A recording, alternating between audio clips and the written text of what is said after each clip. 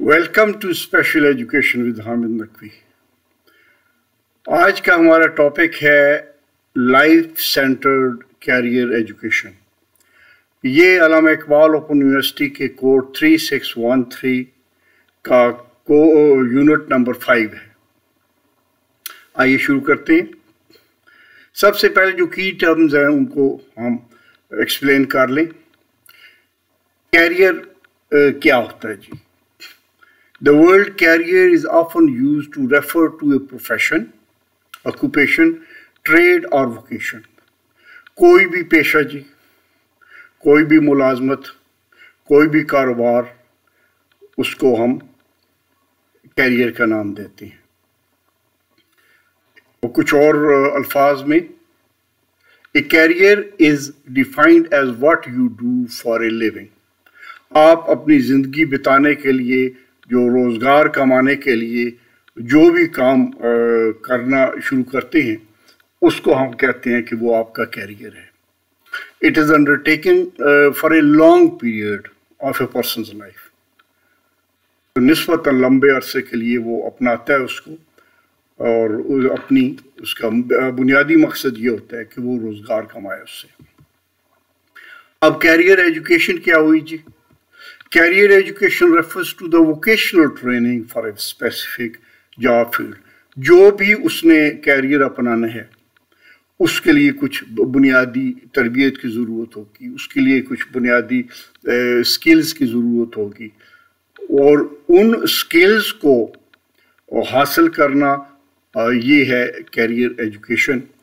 और ये career education का अमल जो होता है ये तालीम के साथ साथ ये शुरू हो जाता है। ख़ास तौर पे आखिरी तालीम के आखिरी सालों में इसका ऊपर जो है वो सीरियसली वो सोचना शुरू कर देता है, जिसने भी अब प्रैक्टिकल लाइफ में कदम रखना होता है। लेकिन हर मरहले से दूसरे मरहले में जो एजुकेशन सिस्टम है वो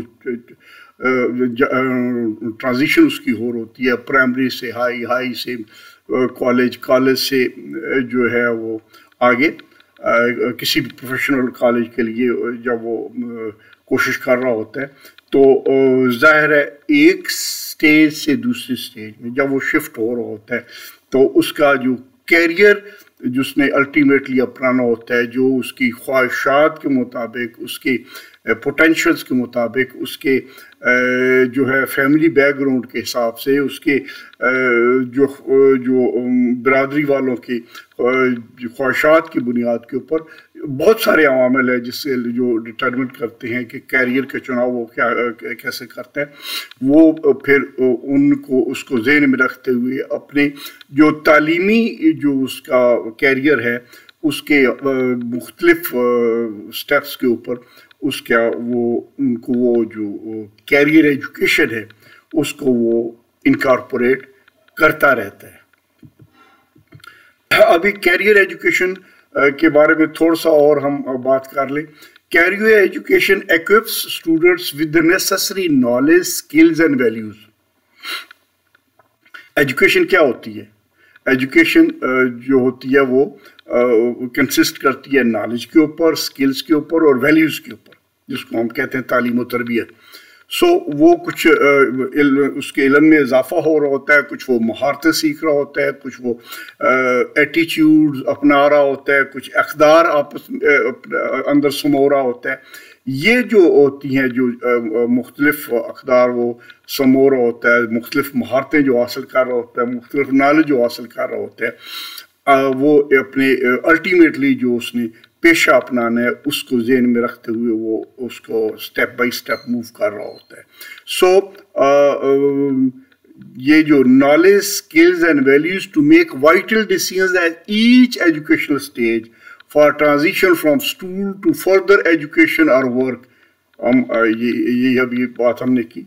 सो उसके लिए वो कैरियर एजुकेशन वो हो रही होती है या वो कर रहा होता है या उसको उसमें डाला गया होता है उसके माँ बाप ने। अब एक लफ्ज़ यहाँ पे आया है कि लाइफ सेंटर्ड। हमारा पूरा टॉपिक है लाइफ सेंटर्ड कैरियर एजुकेशन।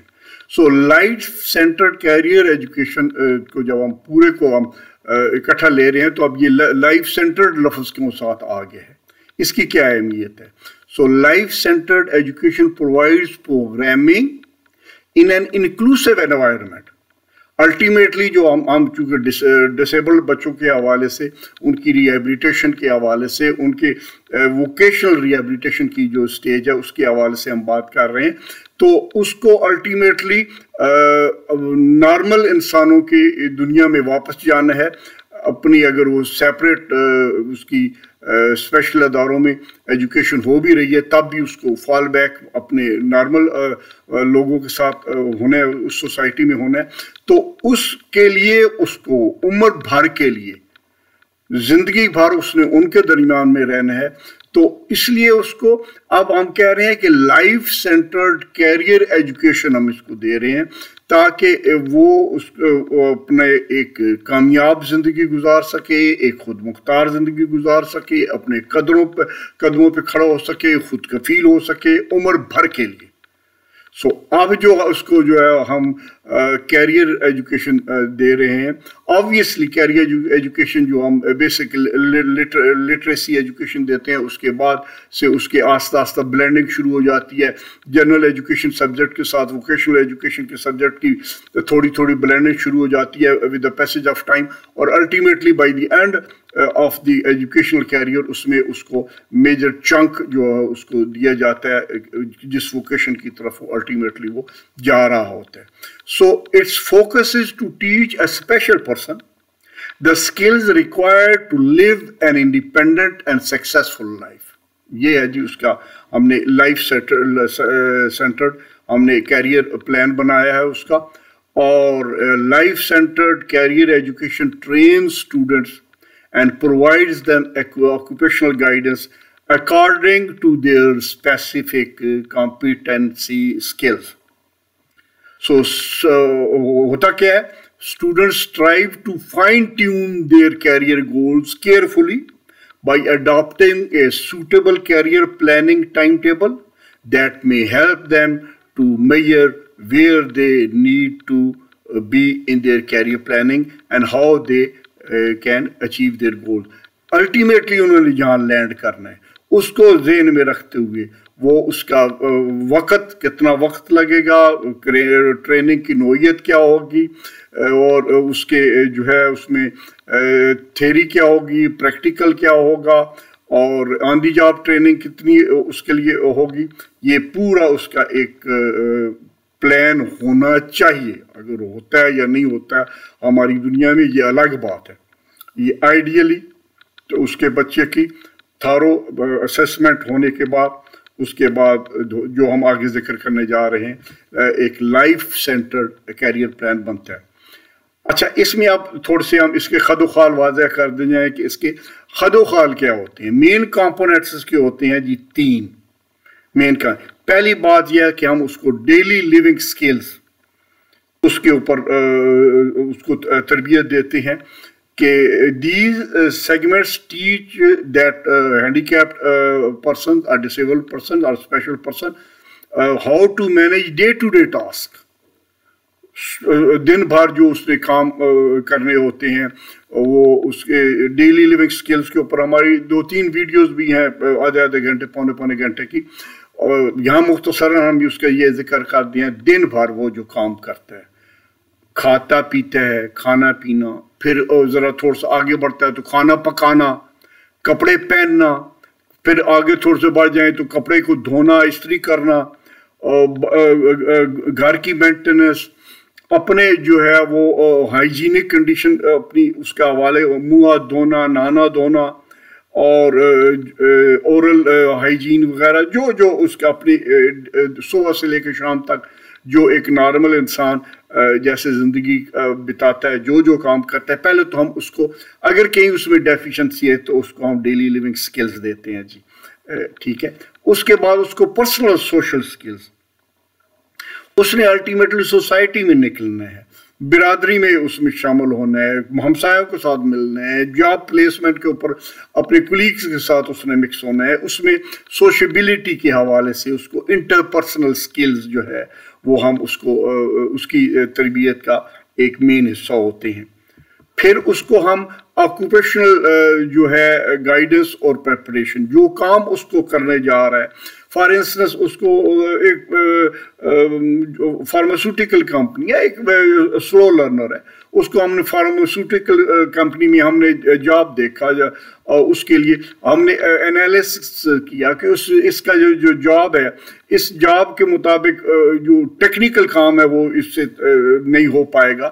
سو عام سا کام جیسے کہ تیار ہوئی بوتلیں ہیں سیرپ کی، ان کو پیکٹنگ کرنا، پیکٹس کو جو یہاں پہ پروڈکشن یونٹ ہے وہاں سے لے کے سٹوریج کے یونٹ تک پہنچانا معمولی بات ہے. یہ کوئی بھی سلو لرنر یا مائلڈ مینٹل ریٹارڈڈ بھی کر سکتا ہے. تو اسی طریقے سے اور جو ہے ہمارے ڈسیبل بچے، ان کی جو ہے ان کے پوٹینشلس کو دیکھتے ہوئے، ان کو ڈسیبلٹی، ان کے ویکنس اور اسٹرینگس کے اوپر بیس کرتے ہوئے ہم جاب انالیسس کرتے ہیں. مارکیٹ میں جاب انالیسس کرتے ہیں، کون سا جاب سوٹیبل ہوگا اور اس کام کے اندر جو مختلف فیزز ہیں ان میں سے کون سی فیز اس کے لیے سوٹیبل ہوگی. سو یہ جناب علی ہماری ڈومینز لائف سینٹرڈ کیریئر کی جب شروع ہوتی ہے تو یہ ایک صاحب ہیں بیٹس، یہ describe the following areas of life centred career education. اس میں کیا ہے جی؟ By the use of life centred career education the professionals can implement the most comprehensive transition curriculum for children with disabilities. پہلی بات یہ ہے کہ جو ان کا کریکولم ہے بنا ہوا ہوتا ہے لائف سینٹرڈ کیریئر ایجوکیشن کے جو ہے نا بیس کے اوپر وہ پروفیشنل ان کو اس کو امپلیمنٹ کرتے ہیں. They provide in-depth coverage on life skills in 3 critical domains of adult living جو ہم ابھی بات کر چکی ہیں: daily livings, interpersonal skills اور employment skills. یہ اس کو لائف سینٹرڈ کیریئر ایجوکیشن کو ذہن میں رکھتے ہوئے کسی بھی بچے کے حوالے سے جو پروفیشنلز ہیں ان کو یہ مدد ملتی ہے. پھر professionals can ensure lesson plans reflect the problem solving skills one needs to live rewarding adult life. یعنی کہ اب اس کو جو life centred career education plan بنا ہے اس کے اوپر بیس کر کے پروفیشنل جو ہے وہ ان کے اپنے لیسنس پلان بنا کے لائیں گے ان بچوں کے حوالے سے. Increase efficiency and enhance teachers' teaching effectiveness. Obviously جب اس کے سامنے بچوں کے حوالے سے جو ہے وہ لائف سینٹرڈ کیریئر ایجوکیشن کا ایک ڈیٹیلڈ پلان اویلیبل ہوگا تو اس کو بیس کر کے وہ اپنی ایفیشنسی بڑھائیں گے اور اپنی افیکٹونیس ٹیچنگ میں بھی لے کے آئیں گے. اچھا، اب اسی جو لائف سینٹرڈ کیریئر ایجوکیشن کی مزید ڈومینز کا ہم ذکر کرتے ہیں. اس میں اسیسمنٹ انسٹرومنٹس انیبل ٹیچرز، جو ہم اسیسمنٹ انسٹرومنٹ استعمال کرتے ہیں ڈیفینیٹلی ہم نے ان کے جو اسٹوڈنٹس ہیں ہینڈی کیپڈ بچے ہیں ان کو پہلے ہم نے اسیس کرنا اور اسیسمنٹ کے لیے ٹولز اویلیبل ہیں. سو اس سے ٹیچرز کو کیا مدد ملتی ہے؟ Establish present level of his competency. اس بچے کی جو ہینڈی کیپڈ بچہ ہے اس کی پریزنٹ لیول کیا ہے، اس وقت کیا ہے، اس سے پہلے کہ وہ آگے اس کے جو شروع کریں پروگرام، اور اس کے اوپر پریزنٹ لیول کے اوپر بیس کر کے ہم پھر انڈیویجولائزڈ ایجوکیشن پلان یا پروگرام بناتے ہیں جس میں ہم اس کے short term goals, long term goals set کرتے ہیں. پھر اس کے لیے گائیڈ پروگرام پلان کرتے ہیں اور پھر اس کے لیے اس کو ایویلیویٹ کرتے رہتے ہیں وقتاً فوقتاً ان اسیسمنٹ ٹولز کی مدد کے ساتھ کہ ہم نے اس کا پریزنٹ لیول دیکھا، پھر اس کا ہم نے گول سیٹنگ کی، پھر ہم نے اس کا پروگرام امپلیمنٹ کرنا شروع کیا اور پھر ساتھ اس کے ہم نے اس کی جو پروگریس ہے اس کو مانیٹر کرتے رہے، ایویلیویٹ کرتے رہے. اچھا، اب اس میں جو ہے نا فیلڈ ٹیسٹڈ جو ہے اسیسمنٹس کے کچھ طریقے ہیں جیسے ابھی ہم نے ذکر کیا.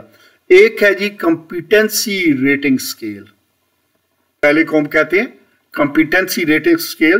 अब competency rating scale जिसका short है CRS provides a valuable method for assessing your means उस handicapped बच्चे की your competency level through observation and interview. इस जो competency rating scale है इसके मुताबिक हम उसको ऑब्जर्व करते हैं, उसके साथ इंटरव्यू करते हैं, कुछ क्वेश्चन आंसर होते हैं जिसके ऊपर बेस करके हम फिर उसका ये कॉम्पिटेंसी रेटिंग स्केल जो है ना वो हमारे सामने उसका आता है। फिर उसका दूसरा मेजरमेंट का जो असेसमेंट का तरीका है वो नॉलेज बैटरी, उसका नाम वो देता है नॉलेज बैटरी। ये test designed as pre and post assessment instrument to identify your mean, जहाँ भी लफ्ज़ your आ रहा है second person pronoun उससे मुराद है handicapped बच्चा, ठीक है। The knowledge battery consists of 468 items, जैसे हमारे IQ के स्केल्स हैं और दीगर जो है ना अडॉप्टिव स्किल्स के स्केल हैं, इसी तरीके से ये एक बाज़ाब्ता तौर पे जो है लाइफ सेंटर्ड कैरियर एजुकेशन के असेसमेंट का स्केल है दूसरे वाला जिसको हम नॉलेज बैटरी का नाम देते हैं। इसमें 468 आइटम है, मल्टीपल चॉइस टेस्ट है और इससे हमें पता चलता है कि इसका जो है ना बच्चे का लेवल क्या है और इसकी कॉम्पिटेंसी क्या है जी। फिर तीसरा जो है उसको हम परफॉर्मेंस बैटरी कहते हैं जी। इस performance battery goes beyond establishing your knowledge of competence. Your again मैं याद करा दूंगा आपको, स्पेशल बच्चे के हवाले से बात हो रही है। Actually assess your ability to apply competence in your life. ये परफॉर्मेंस बैटरी जो आपने नॉलेज आपके पास है, जो आपके पास स्किल्स हैं, उनको आप रियल लाइफ सेटिंग में किस कामयाबी के साथ अप्लाई करते हैं, किस एफिशिएंसी के साथ। ये it consist of 2 alternate forms for each of the 20 competency units. ये भी उसी तरह स्केल है जी और बना हुआ। Most items are performance based and composed as open ended question, role playing scenarios, card sorting exercises. एक टेस्ट है जी और इसको हम अप्लाई करके इसको भी हम लाइफ सेंटर्ड कैरियर एजुकेशन में इसके अप्लाई करते हैं। अब हम आ रहे हैं जी लाइफ सेंटर्ड कैरियर एजुकेशन के करिकुलम के ऊपर जी, और ये एक साहब है bets. According to bets life centred career education curriculum comprise the following domains. अब जो आ रही हैं ये बेट्स ने हमें बताया है कि जी इसको ऐसे करना चाहिए। हम इसका पार्शियली पहले जिक्र कर चुके हैं। डेली लिविंग स्किल्स, इसमें managing personal finances, selecting and managing household, demonstrating relationship responsibilities, buying, preparing and consuming food, buying and caring for clothing, exhibiting responsible citizenship, utilizing recreational facility, engaging in leisure and choosing and accessing transportation। ये मुख्तलिफ facets हैं जी जो हम ये किसने किया है जी, हम साथ फिर आपको याद करा दें। ये करिकुलम के हवाले से हमने पहले भी जिक्र किया था, 3 मेन फेसेट्स हैं और उसके अब डिटेल में बेट्स ने ये हमें ये बताए हैं जी, और इसमें मैं डिटेल में नहीं जा रहा, बिल्कुल सेल्फ एक्सप्लेनेटरी है। दूसरा मेन फेसेट है जी self determination and interpersonal skills. Basically interpersonal skills है और इसमें है जी understanding self determination, being self aware, अपने हम हवाले से उसको जो है ना कितना पता है, डेवलपिंग इंटरपर्सनल स्किल दूसरों के लोगों के साथ, उसने जो है ना वो जो मेल मिलाप है उसमें उसने जो उसको सोशल स्किल्स चाहिए उसका जो है उसको सिखाना और उसका एक एक्सेप्टेबल लेवल मेंटेन करना। कम्युनिकेटिंग अदर्स, कम्युनिकेशन के कई ज़राए होते हैं, ओरल होता है, वर्बल होता है, रिटन होता है। जो उसमें रिटन भी कई फॉर्म्स हैं, ईमेल्स हैं, लेटर राइटिंग है, कम्युनिकेशन के भी फ़ोन अटेंड करना वगैरह वगैरह, ये सारी चीज़ें। Good decision making, developing social awareness, understanding disability.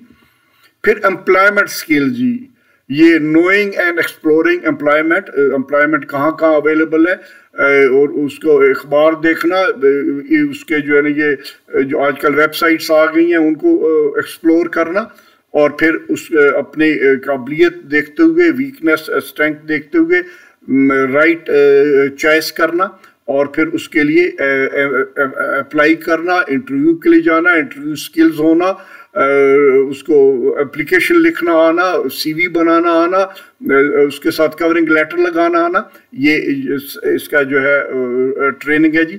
پھر پروسیس آف کیریئر ڈیولپمنٹ, ایک اور صاحب ہیں لی جی, لی ڈیوائڈز اٹ ان 4 stages. وہ کہتا ہے جی career awareness, career exploration, career preparation اور کیریئر پلیسمنٹ. اب ہر ایک کے اوپر ہم ایک ایک سلائیڈ ہم آپ کو دکھانے جا رہے ہیں کہ یہ لی 4 سٹیجز میں پروسیس کیریئر ڈیولپمنٹ کو ڈسٹریبیوٹ کر رہا ہے جی. Career awareness, career exploration, career preparation اور کیریئر پلیسمنٹ. کیریئر اویئرنیس جیسا ہم نے پارشلی پہلے بھی ذکر کیا, وہ بتاتا ہے کہ جی آپ کو اس بچے کو اپنے بارے میں پتہ ہونا چاہیے اور اپنی انٹرسٹ اس کی کیا ہے, اس کی فیملی کی اس کی ڈیزائرز کیا ہیں, اور اس کے جو ہے نا کس کلچرل بیک گراؤنڈ سے وہ تعلق رکھتا ہے. مثلاً کوئی ہائی فائی فیملی سے تعلق رکھنے والا ٹیلر نہیں بننا چاہے گا, آبویسلی اس کے اوپر بڑا فساد ہو سکتا ہے اگر اس کو آپ ریفر کریں گے یا آپ ٹیلر بن جائیں, ٹھیک ہے, یا ہیئر ڈریسر بن جائیں. What jobs are available in the community? What jobs your parents and their other significant adults in the lives are doing? آپ کے فیملی میں کیا کیا لوگ جابس کر رہے ہیں, کس قسم کے نیچر کے جاب کر رہے ہیں, اور what tasks are inherent to these different types of jobs. پھر دوسرا ہے جی اس کا جو لی نے ہمیں بتایا, وہ کہا جی کیریئر ایکسپلوریشن. اس میں جو ہے the next stage is career exploration, and in this when you begin to investigate the careers that are of interest to you, you learn the skills that are required, how to develop your knowledge, skills and abilities. اور آپ پھر جیسے میں نے کہا اب market کا یہ جو صرف ڈیمانڈ اور سپلائی دونوں چیزیں دیکھتے ہوتی ہیں, ڈیمانڈ کیا ہے اور سپلائی کیا ہے. سو مارکیٹ میں کیا کیا اویلیبل ہے آپ کے لیے لیبر مارکیٹ میں, اور اگر آپ کا ووکیشنل جو ٹریننگ کا پیریڈ 2 سال ہے تو آپ کو اندازہ اسپیکولیٹ کرنا پڑے گا کہ 2 سال بعد کیا کیا مارکیٹ میں جواب اویلیبل ہوں گے, کیا کوئی گلٹ تو کریٹ نہیں ہو جائے گا اور پھر آپ نے ٹریننگ بھی کر لی, سب کچھ کر لیا اور پتہ چلے کہ اب مارکیٹ میں جابز اویلیبل نہیں ہیں. سو آپ نے جاب ایکسپلوریشن کی اسٹیج ہے, اس سے پہلے جو ہے وہ آپ نے کیریئر پریپریشن, جس کے مطابق آپ کا ایک مکمل پلان بنے گا جس میں ایجوکیشن, سکلز, ایٹیٹیوڈز وغیرہ, اس کے حوالے سے آپ کی باقاعدہ ایک کیریکولم بنے گا جس میں پریکٹیکل کمپوننٹ بھی ہوں گے, تھیوریٹیکل کمپوننٹ بھی ہوں گے, آن دی جاب ٹریننگ بھی ہوگی, یہ سب چیزیں وہ ہوں گی.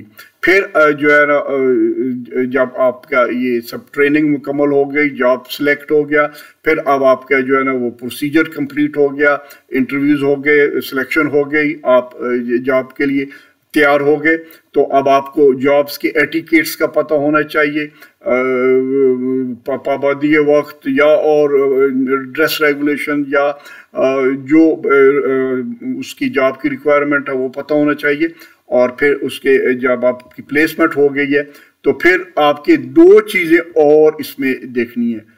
آپ کا ایک دفعہ ون ٹائم سلیکشن تو ہو گیا ہے, اب آپ نے اپنی محنت کے ساتھ, ہمت کے ساتھ, اپنے کام کے ساتھ آپ زیادہ دیر تک ہمدردیاں نہیں کما سکتے, ان ہمدردیوں کے سہارے پہ نہیں چل سکتے. جو امپلائر ہوتا ہے اس نے کام لینا ہوتا ہے, تو وہ اس کو اگر آپ لمبے عرصے کے لیے کیریئر مینٹین رکھنا چاہتے ہیں تو پھر آپ کی جو ریکوائرمنٹ ہے وہ اس کے آپ نے پورا کرنا ہے.